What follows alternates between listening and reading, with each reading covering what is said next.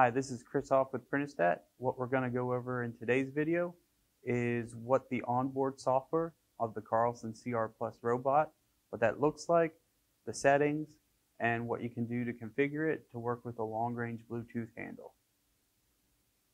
Alright, this is the Carlson CR2 screen here, and this is what you're going to do to get your level screen, check battery indications, and you can even run serve-CE on this as well if you're just running without a data collector.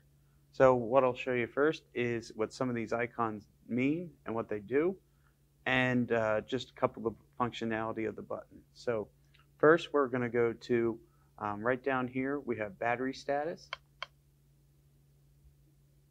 So we're at 100%, and this will actually give you a real-time indicator of what the battery level is at.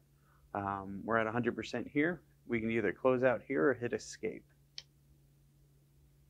And next one down here is we have the Geomax Toolkit.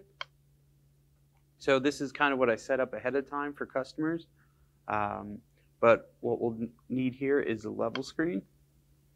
So what we have here is our longitudinal and tangential level bubbles, and we're right here in the center. We're in good shape. And also here is our laser plummet. All these instruments have laser plummets to get over your point. And what I recommend is going with the lowest brightness level. So that this is at 20%. You can actually go up.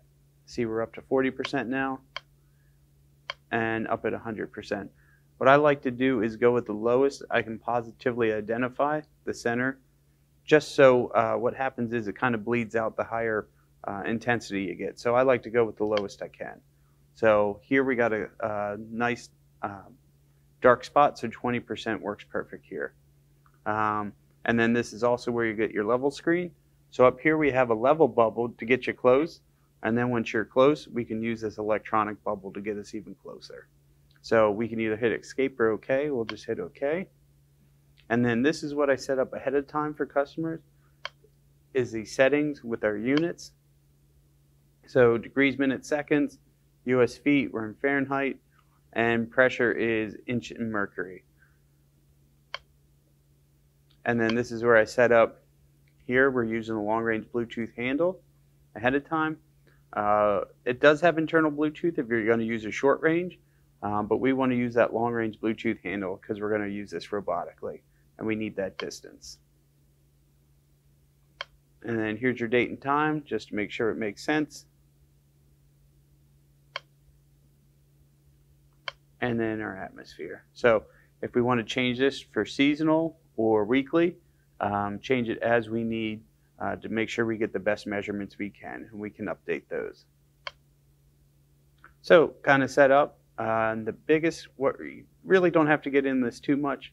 That's just kind of your first day. I like to set it up for customers ahead of time, or if something changes with the project and you need to update your units, you can do that on the fly. So I'll just hit escape here, get out, and we do want to exit. And then lastly, what I'll show you on here is we can actually open up serve-CE. So say your data collector goes bad in the field, you can actually run serve-CE on this to just get you in and out of the field, so you don't have to run back to the office. Something happens, you run out of batteries on your data collector, you can actually run serve-CE just like on your data collector right here on the instrument. So again, this is the basics of the CR2 Plus we have here. And let me get it going here. And then what we can do is just exit out of here. And what you'll find the most time, what I run is I turn on the toolkit, and then I just go to the level screen. And then I just keep this on. And then once I get it leveled, I just hit OK and exit out. And then just keep it on this screen. Since I'm running robotically, I don't need to be behind here and see any of this information, so I just kind of keep the instrument like this for the rest of the day. Okay, thank you. All right, well, thanks for watching. I hope you learned something today.